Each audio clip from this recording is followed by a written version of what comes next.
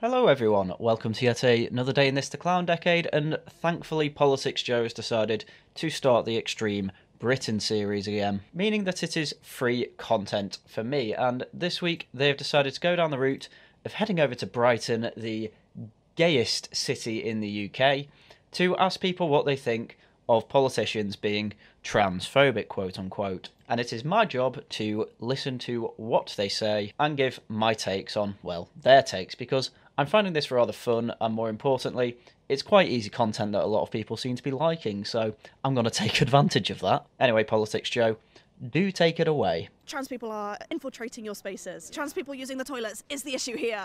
Well, and let's just get this out of the way early. It is pretty much only women saying that because men don't really care. And there's a rather large reason for that, and that's because, well, men overwhelmingly are stronger than women, and women genuinely feel threatened by the presence of men in spaces where, well, they feel like there shouldn't be any men whatsoever. So yes, it is a problem for a lot of women, actually, and it's perfectly reasonable to say, no, I don't want a unisex toilet, or no, I don't want trans women in my bathrooms.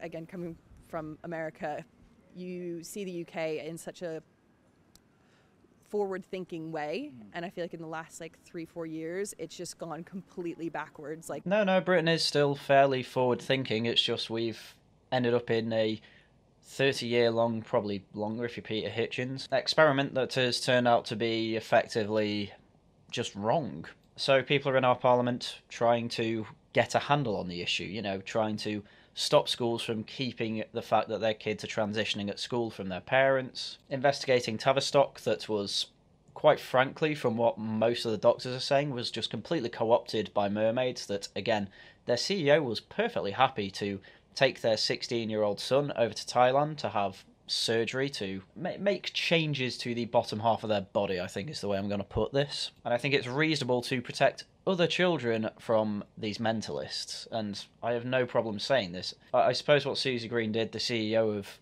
Mermaids, was perfectly legal, but I will also say it used to be perfectly legal to take 14-year-olds to Germany to shag them there, and the Germans had to change the law because too many nonces in Britain were at the receiving end of vigilante justice. Luckily, this type of thing isn't as common with trans kids because majority of trans people don't even get the surgery. And they're just playing on people's fear. People are scared for a lot of reasons at the moment, and I think the media are channeling that into one easy target rather than people standing up and looking at what's really going on in the world. Look, the trans issue is something that I have been following for some time. In fact, I was one of the people who was taking a look at Tavistock and Mermaids before they really got mainstream, and I decide what is currently mainstream by what my parents know and don't know. But the only people that are scared of trans women, let's be fair, it is only trans women that people really care about. No one cares about trans men because the issues everyone talks about here are women's sports, which obviously the men are going to be better than, well, women who are LARPing as men. And of course, women's private spaces, the changing room, the prisons, the toilets, whatever. Men don't really care because men aren't going to be threatened, again, by a woman in that space. Women are, though, for fairly obvious reasons, and we have plenty of evidence to suggest that actually it is dangerous for trans women to be in women's prisons, as obviously sexual assaults happen. When it comes to the toilets and changing rooms, it's probably not as dangerous because a lot of trans women seem to be going to women's prisons for sexual assault charges, and so obviously they just do it again. But that doesn't mean that these women don't have unfounded fears. And of course, there have been news stories of women being assaulted in these places, so of course women are going to be worried about that. And it's just the total dismissal of these perfectly valid and logical worries that does kind of blow my mind, but it's this whole, and I imagine this is going to be a repeating theme in the video, it's this whole, there is one film, but people have seen two different movies. So everyone knows all about these, women's prison issues, the toilet issues, as they have brought up. They're not saying that they're not happening. What they are saying is that it's nothing to worry about because, oh, I've never known a trans person to sexually assault me. Which is great and good for you, but that is not exactly going to make women think, oh, well, I guess there's nothing to worry about, because everyone looks at the news. When the Napoleonic Wars began, the various heads of state did not realise it, but they inadvertently sparked Brighton's sexual revolution. Good lord, where is this going? The barracks in Brighton meant a lot of troops were stationed here, and it's during this time that there was the first recorded evidence of the soldiers hooking up. From then on, Brighton became well known as a place where people could come to explore their sexualities and identities safely and discreetly. Just so I thought I had enough reason to hate the French, now I need to hate them more for making Brighton gay. For the YouTube bots out there that are going to try and take away my monetization for this video, that is a joke. The gay part, I mean. I already really do hate the French. Brighton's queer community has flourished, with roughly 1 in 10 Brightonians describing themselves as gay, lesbian or bisexual. While we're on that topic, I am getting pretty close to just accepting that there's no such thing as a bisexual woman. I mean, obviously that's a bit of hyperbole on my part, but there are studies out constantly about women claiming to be bisexual, and then actually quite a lot of them don't have any bisexual history. I mean, I've found statistics that make my point better than this, but this still kind of makes my point, so I'll just use it. But as you can see here, about 40.2% of women have self-identified in this study as bisexual, and then actually the only 26.1% have had any bisexual history. And in fact, from this study, men actually underreport whether they're bisexual or not. Probably so that other men do not call them gay, but it's always just a little tidbit that I always kind of like to bring up just because I find it funny. Because it kind of goes to show that for women, it's not more socially acceptable, but it seems to give them more social points to say that they're gay. And with men, I mean, that's so close that it doesn't even really matter. But if we're going to go hard on these statistics, men will slightly underreport whether they're gay or bisexual, because again, it probably gives them lower social standing. And if you say you're gay or bisexual, I think women will be less attracted to you. That makes Brighton the gayest city in the country. There are a lot of jokes that I can make in this video, but at the same time can't, because I do like monetization. Despite all this progress, homophobia and transphobia hasn't gone away. The rate of hate crimes based on sexual orientation has risen by 112% in the last 5 years. So according to the ONS, the past 5 years have seen a rise of about 112% from 14,161 hate crimes to 24,102 hate crimes from 2018 to 2023. That puts it at the second highest compared to race. I am surprised religion is that low, to be honest with you, given that certainly in the area I used to live, I actually have seen more anti-Semitism in that area than any other sort of hate crimes in the area I used to live. Then again, it was a remarkably Jewish area. However, point still stands, the statistics from the ONS do bear out. And I do absolutely agree that crime is something that we should absolutely stop. I am not entirely sure, though, what recording the statistics does to help anyone, apart from give leftists an excuse to make videos like this and say, oh, look at how victimized we are. Because I have no idea how these stats compare to general crime. I don't know how many crimes were committed in 2022 to 2023, because these sexual orientation and transgender crimes could make up 1% of the total crimes. It could make up, well, I don't know, it barely even makes up 1/4 of all hate crimes, so I guess 1/4 of all crimes, but we don't know. It could be completely underrepresented for general crime. But giving statistics of, oh, it's over doubled in the past 5 years, yeah, that's true. But crime overall might have tripled, and therefore, actually, this is getting better by your metric. But obviously, they're going to use the worst type of statistics that they can use.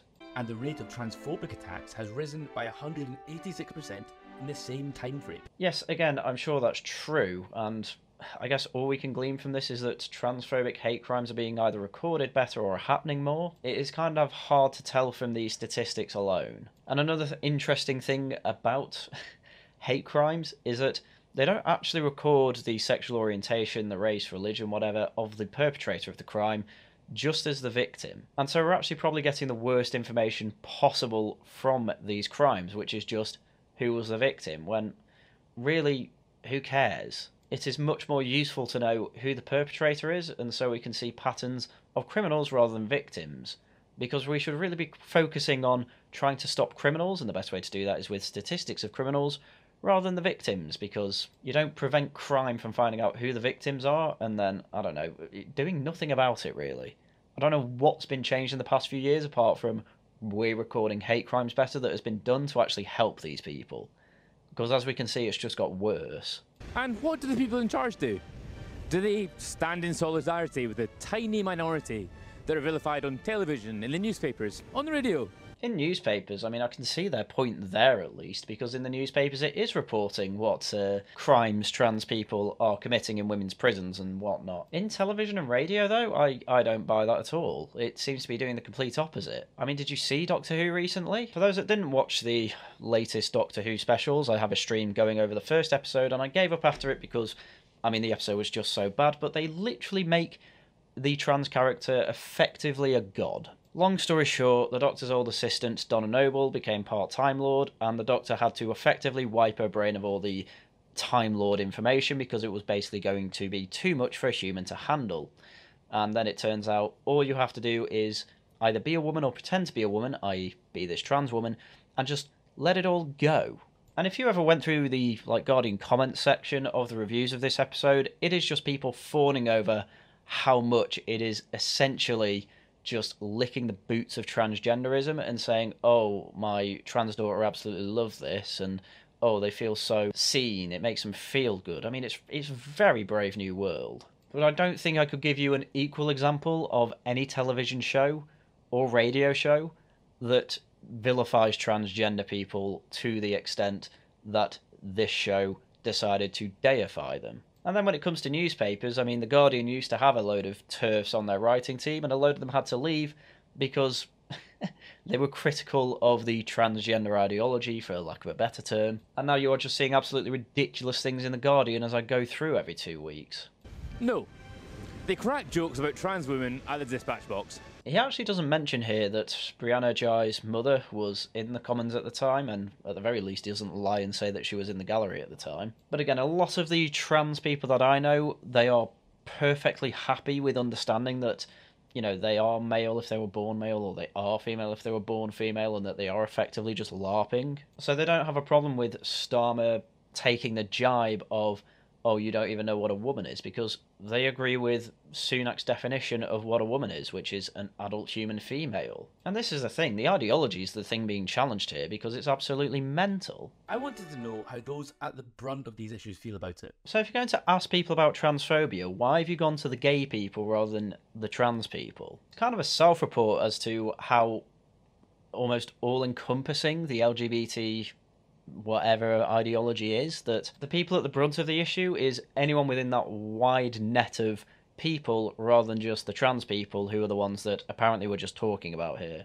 Because I really don't see gay people being bashed on by politicians, the news, television shows, whatever. But trans people, I mean, I can understand what you're saying you have a problem with. With gay people, I'm not seeing any equivalent, even from your perspective. For example, like, if I was by myself in Dublin, I don't think I'd dress like outlandishly, to be honest, because you'd be scared, because there's too many stories coming out lately of like hate crimes going on and stuff like that. No, I've not been to Dublin in quite a while, I'll be honest with you, but even I remember seeing people dressed outlandishly there. And I suppose, to be fair, last time I was in Dublin was about a decade or so ago. So I suppose things can change. However, these people feel comfortable in Brighton doing this, and they say they are. Fine, I believe them. And I'm going to be honest with you, I've just skipped quite a few clips of people just saying I came to Brighton because I feel comfortable here. That's effectively all it comes down to. And that's fine, but I've kind of just realised that's kind of undermining the message of, oh, hate crimes are really affecting me. And I think part of the reason genuinely why Brighton doesn't have a homophobe problem is obviously partly because, you know, as I said, 10% of the population there is lesbian, gay or bisexual, whatever. But also, despite this, despite Brighton Council saying our ethnically diverse city at the top of this page, as you can see, it's actually slightly more white than the average England population. Whether that is white British or white non-British, it's 89% white, which effectively just means most people there are either from Britain or from Northern Europe. And where the homophobia is typically coming from recently in Britain, yeah, it's not typically from your white Brits, and it's not even typically from your white non-Brits. In fact, I wouldn't be surprised if most people going to Brighton are coming from homophobic places anyway, and it's people just wanting to go there because they hear it's safer for gay people. But it does make me laugh when our ethnically diverse city actually turns out to be one of the least diverse places in England. I've got a female couple friend who they moved down from Liverpool, and they suffered such abuse being openly gay in Liverpool, and here they've just found their home. Yep, again, grand. I am glad people can live as they wish to, I guess, within reason, obviously. But again, it's never seems to be asked who did the abusing, what type of abuse was it, because from people I know who are gay, they might get the odd slur, but it's nowhere near as abusive as a lot of LGBT plus activists or Stonewall would have you believe. I mean, I'm not saying these things don't happen. I am, however, saying that the worst anecdote I ever heard, again, was a decade ago, and it was a friend of a friend. They were in a band, and one of them guys had pink hair, and I could see why people would make the assumptions they did, I'll say. And yeah, he got beat up in the middle of Manchester for it. Like, I know these things happen. I just don't think when half of the hate crimes recorded are public order offences, that's... Effectively, I'm saying I think the stats are slightly overinflated. For one, the way that hate crimes are recorded, it only matters what the victim feels. And secondly, the fact that public order offences are put in the same category as violent offences, because public order offences is just it's effectively a breaking of the king's peace. That's what a public order offence is.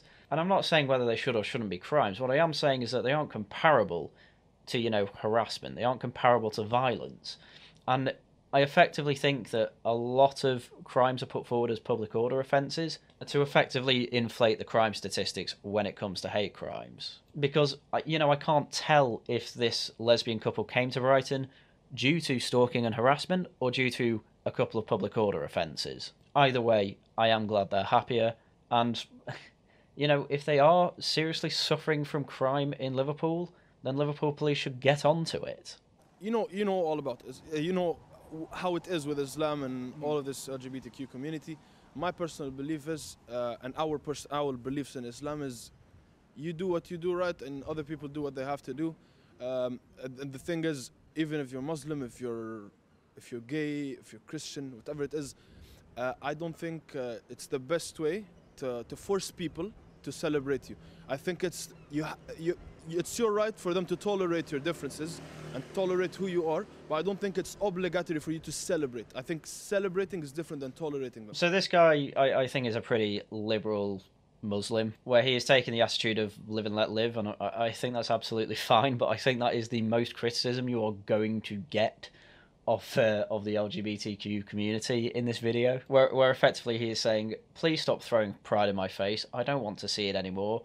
You do what you have to do. The thing is that if you want to avoid this type of thing, don't live in Brighton. Certainly don't live in Brighton.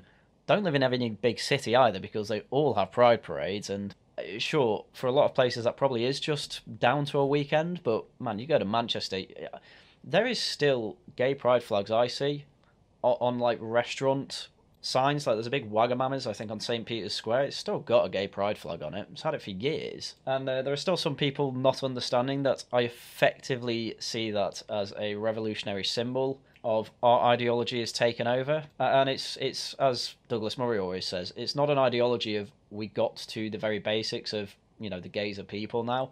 It's now gone beyond of the gays are better than you, and therefore not necessarily deserve more rights. I mean, I guess if you count the way hate crimes are recorded, you could make that argument, but they are certainly overtly celebrated a lot more.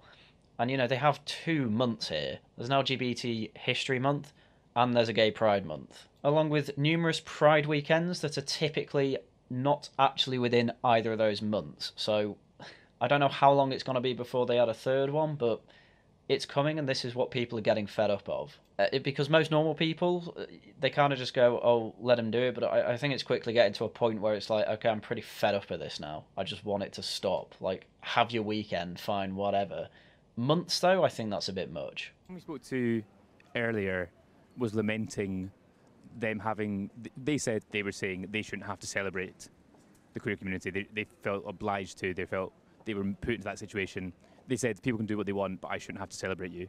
What do you think? What do you make of that sentiment? I would have also loved him to ask them, who do you think this guy was effectively? Because it is a big unspoken thing in this country that a lot of the homophobia really does come from Muslims. We don't really have evangelical Christians in Britain. We don't have a Westboro Baptist church. The most kind of crazy ones you see are Jehovah's Witnesses knocking on doors, or people in the middle of, you know, big cities with big "Come to Jesus" placards, and they'll effectively say the same thing as the Muslim guy before. Just, look, we don't want to have it shoved down our throat. Do what you want. I just don't want to have to feel like I'm involved or feel like I'm seeing it everywhere. And I think that's a perfectly reasonable take. I mean, it's my personal take, and I have gay friends. I have gay friends, actually, that are also fed up with it, by the way.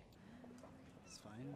Yeah, I mean, no one has to celebrate. As long as you're not, you know, doing the opposite and hating from the sidelines. Yeah. Yes, but then when it gets into detail of people like me saying, I don't want a whole month of it, I don't want to have to see pride flags absolutely everywhere whenever I go to a big city. You know, it's on traffic lights in London, for God's sake. Then that's when they start having a problem. You know, there's also been the numerous zebra crossings that have been turned into gay pride flags. And I think it's perfectly reasonable that people are starting to say, well, you know what, I'm actually sick of this now. It's tedious, it's boring, it's everywhere. Like, can we move on from it now? We get it. You got everything you wanted. And I also get it. There's still attacks against gay people, attacks against transgender people. This shouldn't happen.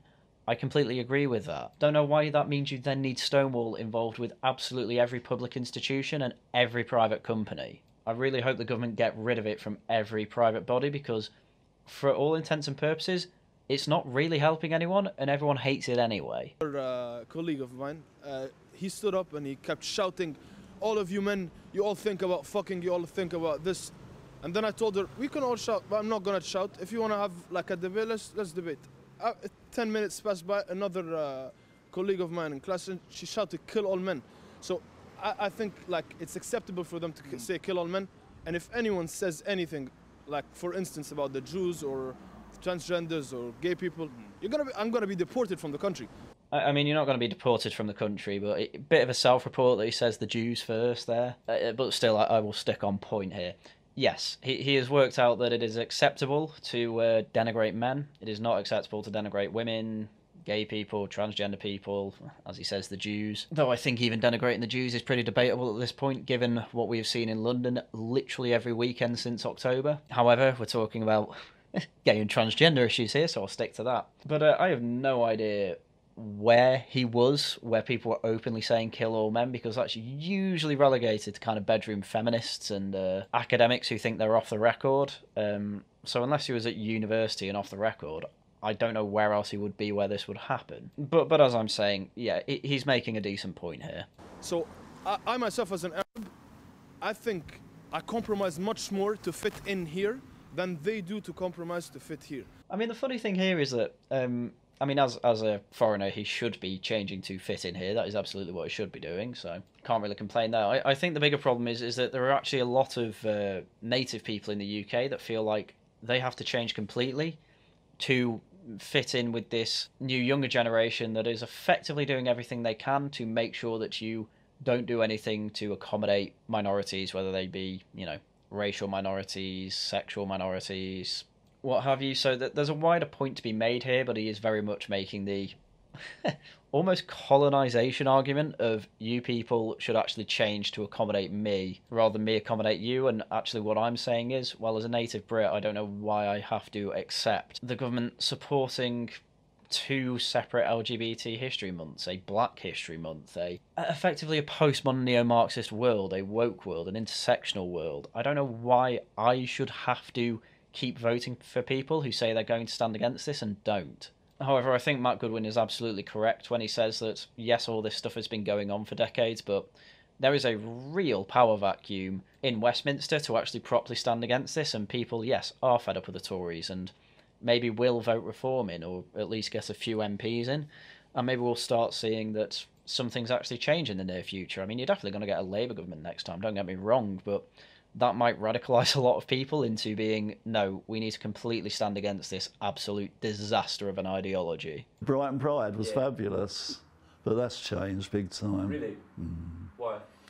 All the corporate businesses are taking over all the floats, and Lots of straights. Nothing wrong with straights, obviously. Now, as I've said in the past, I do actually have gay friends, so this is my cope for having have gone to LGBT events, again, a decade ago.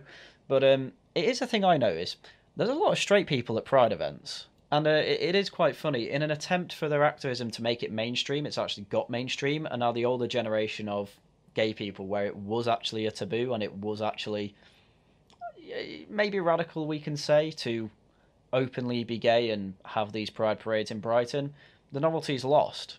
It's not novel anymore. You've got brands coming in trying to up their image by showing that they support the LGBT community, by sponsoring floats, and as he says, straight people have come in because it's not taboo anymore, and while it's a novelty for them because they're not gay, it wears the novelty off for the gay people that kind of wanted it as their space. But the problem, this is kind of a problem of your own making. You wanted to mainstream it so much it's now got mainstream, and now you're complaining it's mainstream. And hey, maybe there's a compromise where we actually agree here, because I don't have a problem with pride parades. I'm just fed up of it being absolutely everywhere. In pretty much every corporation you go to, they're constantly sending out emails about pride.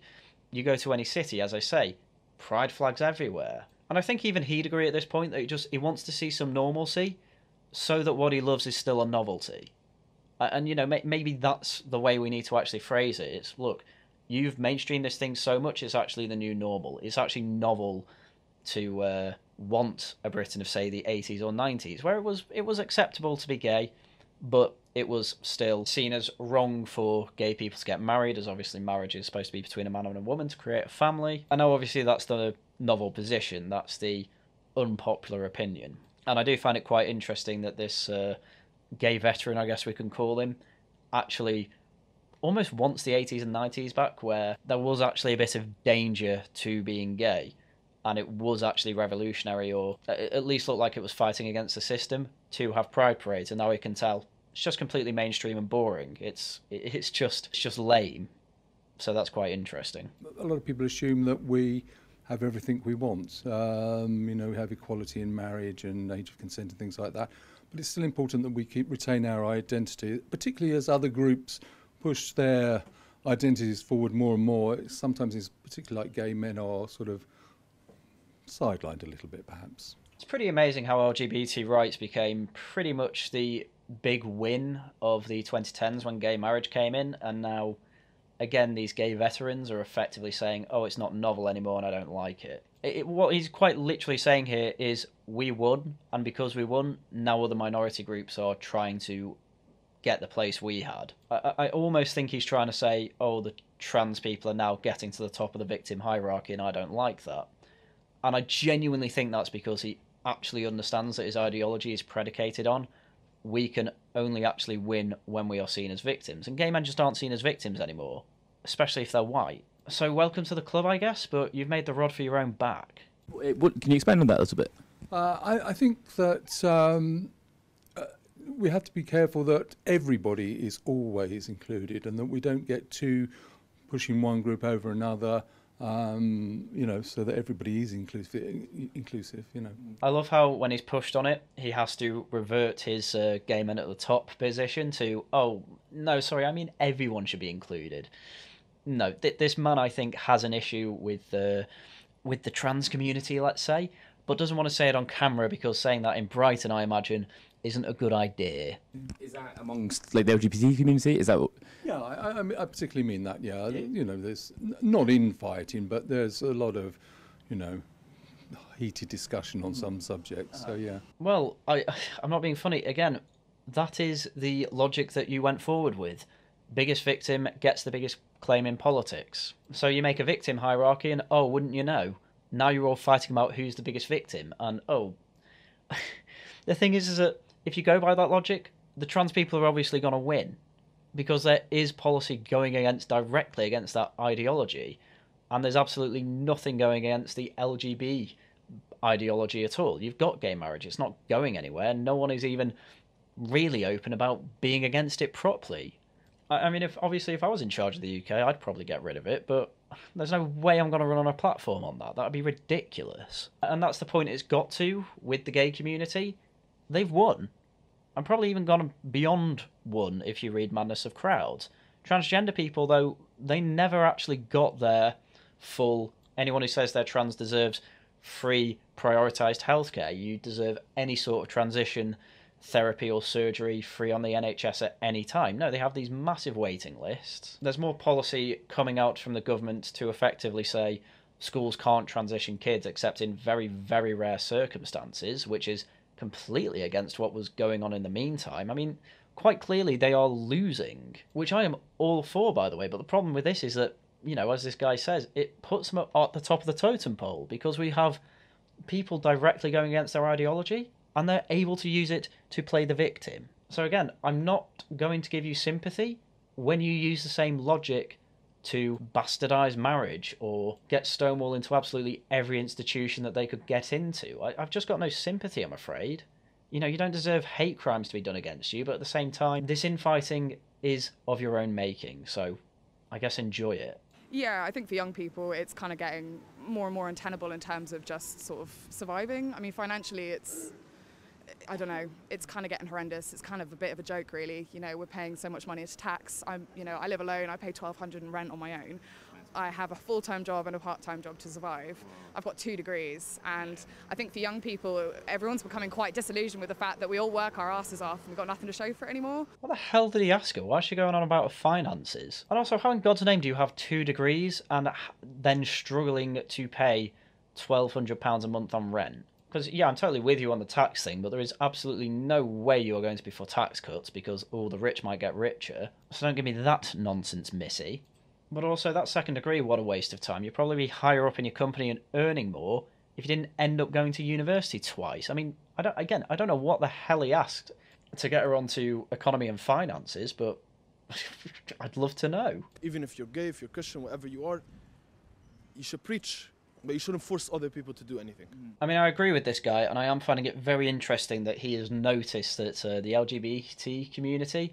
Yeah, they are very much a religion. You should preach your beliefs, but you should not force others to be involved in it. And I suppose this is the thing.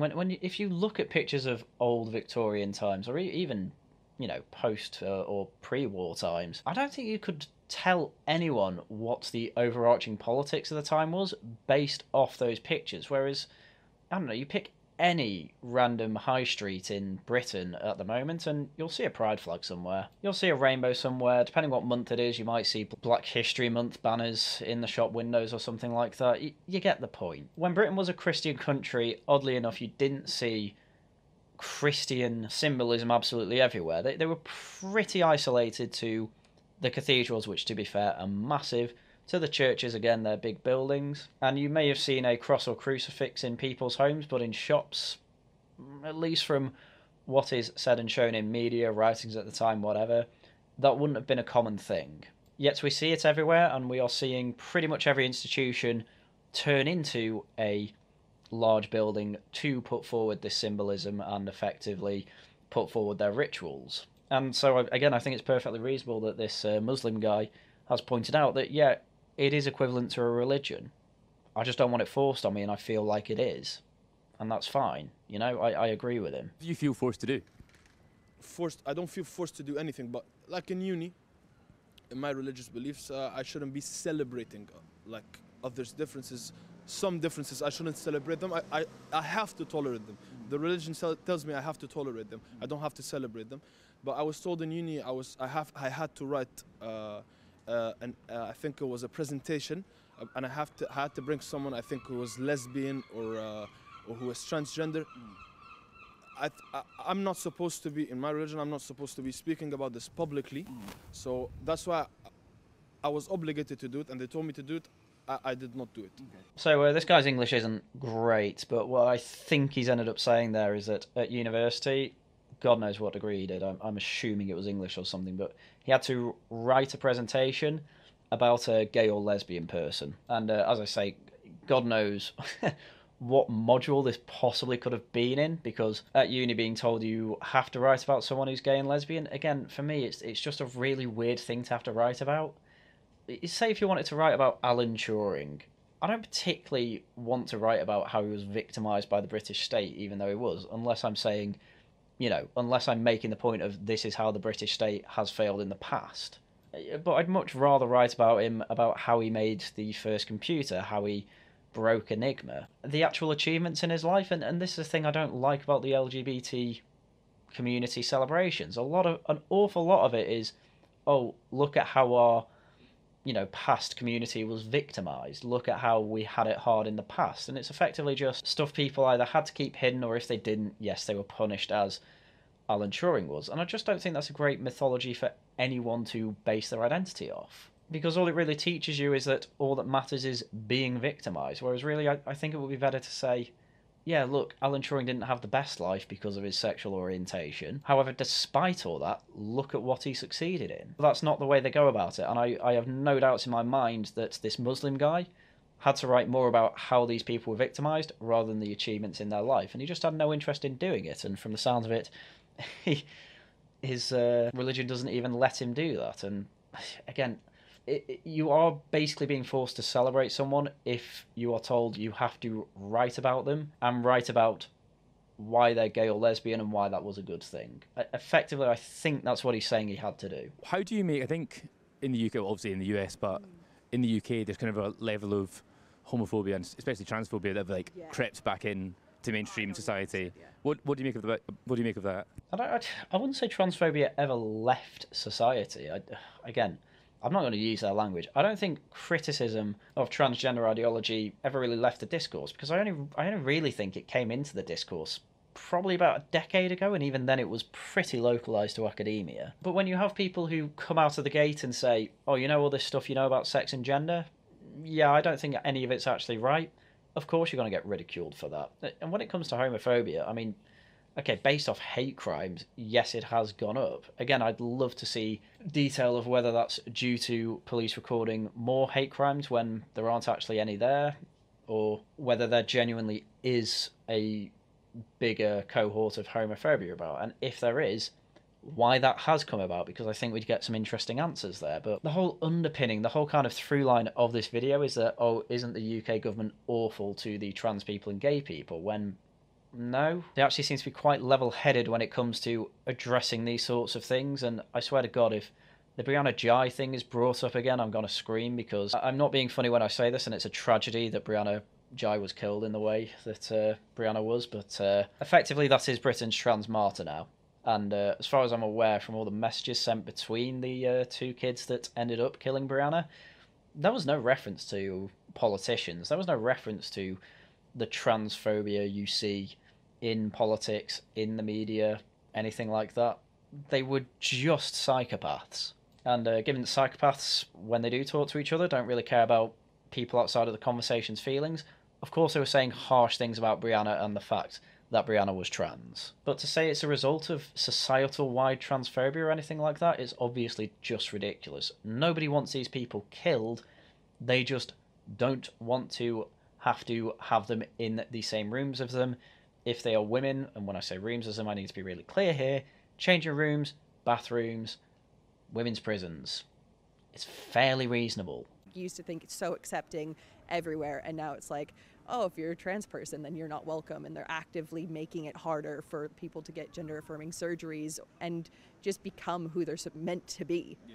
I mean, one of the big reasons that there is such a big waiting list for trans people is because so many more people are coming out and saying they're trans. And I know the big thing the leftists like to bring out is, oh, but look at how many people came out as left-handed when it wasn't seen as satanic. And there is probably some merit to that argument, but there's also the social contagion argument of, you know, why were so many people bulimic in the 90s? Oh, because it was a big issue that everyone talked about at the time, and therefore, if people did have mental health issues and did have a body image problem, they thought, oh, best thing to do, you know, I'll eat some cake and then just throw it up. And I wouldn't be shocked if an awful lot of trans people today, especially if they're younger, would actually just be bulimic in the 90s if they were born earlier. And I think it's also really interesting that the only way you're supposed to deal with these transgender people, according to transgender ideology, is just to affirm what they're saying, which any psychologist, I think, would tell you, yeah, don't affirm anything.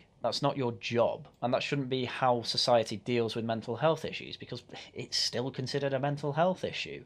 And yet it's the only one where affirming care seems to be the answer, which I think is ridiculous. And it's because anything else is seen as conversion therapy. When in reality, I think we should be treating people with gender dysphoria the same way we treat people with, I don't know, anorexia, bulimia, all these other mental health issues where we don't affirm what they say. We actually treat them as if they have an affliction. But I suppose that's not a politically correct thing to say because I'm not letting them live their authentic selves. Well, we don't let an awful lot of people with mental health problems live their authentic selves because it's self-harming. I mean, people think because it's Brighton that we don't have any problems like that, but we do. We have a lot.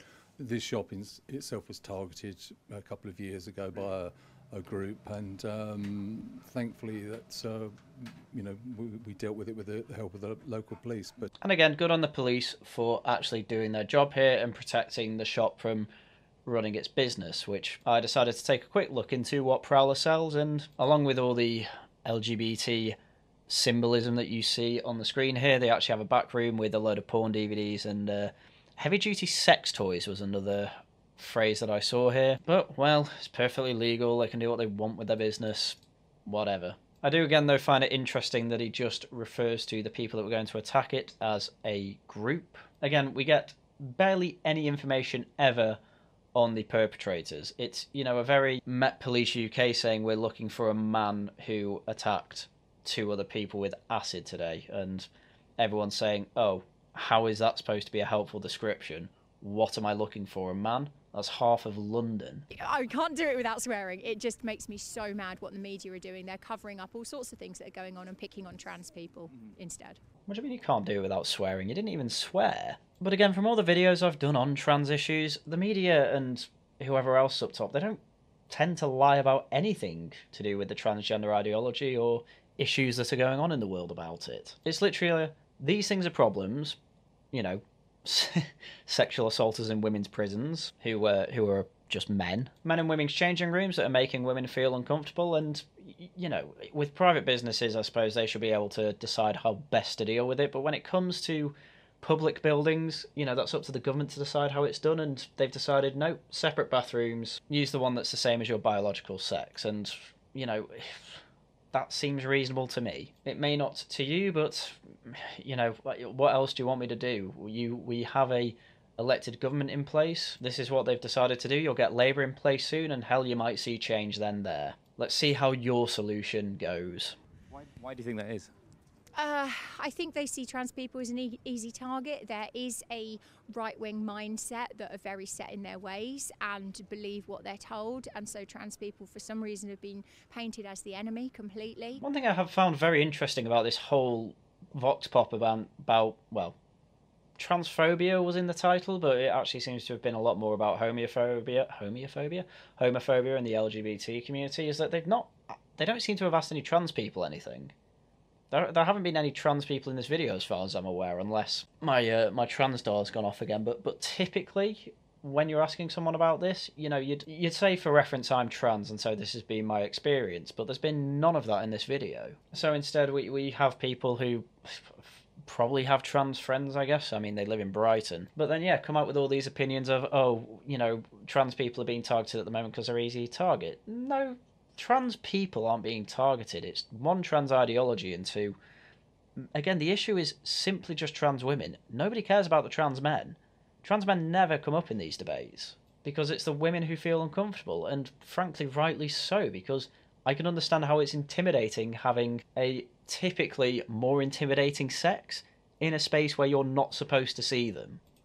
And then obviously there's all the news stories of actual crimes that have been committed in these spaces. So I think it's perfectly fair to see it as an issue and want to deal with it.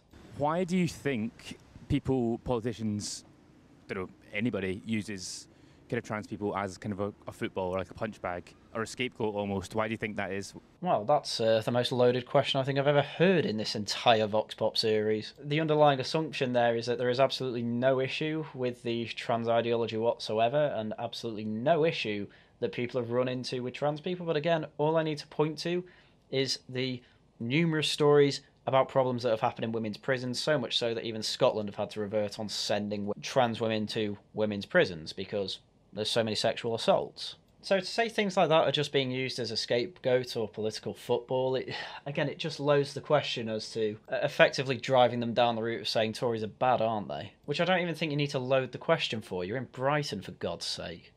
I think cover-ups, isn't it? Yeah. For their own bullshit, yeah. I feel like they just kind of it's easy target. Easy target. That's what I'm trying to say. Like I feel like obviously trans people have always existed and queer people have always existed. I mean, gay people, yeah, sure, you see it in the animal kingdom. There's no reason that you wouldn't see it in people. It's been obviously recorded in history, especially in ancient Greece. However, trans people, it's a bit more of an iffy one. You have had women pretend that they're men in the past, but typically whenever they're cited and they say why they did what they did, it's actually typically more for I wanted to have the privileges of being a man rather than, oh, I always felt like I was a man, or using all this other modern trans language. Obviously, you've had transvestites in the past, so it's kind of like, did trans people always exist? Not in the way they do today, and not in a comparable way that gay people live today and used to live, because you had Oscar Wilde in the past, you had, as said before, Alan Turing, who were people that, despite the law, was still following their, for lack of a better term, sexual urges, finding other men attractive and having relations with them, despite the fact that the law effectively would punish them pretty horrifically. I mean, what happened to Alan Turing is indefensible. However, you never have really similar stories in the past of trans people. I mean, I suppose you have transvestitism, which, again, in the past, for a lot of people who are asked why they did it, it effectively comes down to some sort of fetishism. But again, the language has changed today. It's more of a, oh, I want to live my authentic self. And honestly, again, I think this is mostly down to social contagion. These people have some sort of mental health problem and they're trying to rationalise it, and this is how they're rationalising it. I think I really do take issue with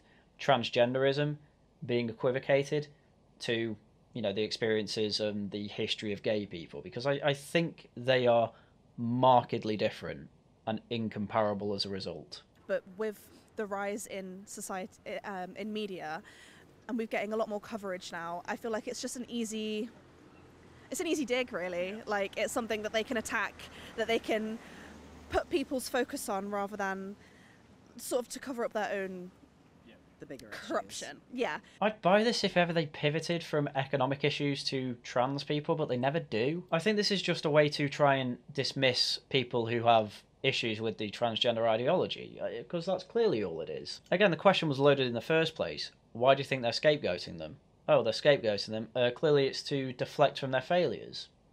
Well, no, because whenever they're trying to deflect from, say, their economic failures, they're saying, oh, well, Labour doesn't have a plan economically, trust me, they'll raise taxes, something along those lines. They don't just go, oh, it's the trans people stealing your money or anything like that. So I don't buy this, and I mean, honestly, how little are you critically thinking if you do put this forward? I mean, these people are just idiots, as far as I'm concerned, and are just following what other people have told them, who, again, are either dishonest people or just people Chinese whispering from the dishonest people. Naive people, I think, is the nicest way to put it. Because I think if pushed on it, they could not give you an example where they have pivoted from an economic issue or a corruption issue to trans people, because it never happens. So rather than saying, like, I don't know, they're funding, like wars in Palestine and stuff like that, they'll go, oh no, instead of that, trans people are